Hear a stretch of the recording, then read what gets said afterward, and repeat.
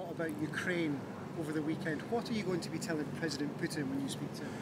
Well, what I will say to the President Putin, as I've said before, is that I think we really all need to step back from the brink, and I think Russia needs to step back from the brink. I think that an invasion of Ukraine and any incursion into Ukraine beyond the territory that Russia has already taken in 2014 would be an absolute disaster for the world, but above all it would be a disaster for Russia.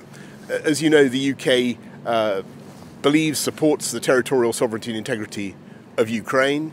We've been there since 2014, training Ukrainian troops under Operation Orbital, about 21,000 we trained. We give lethal but defensive weaponry to Ukraine. But what I know is that the Ukrainians will fight. If you go to Ukraine, you talk to Ukrainians, I'm afraid any Russian incursion, any further Russian invasion will be bitterly and bloodily resisted.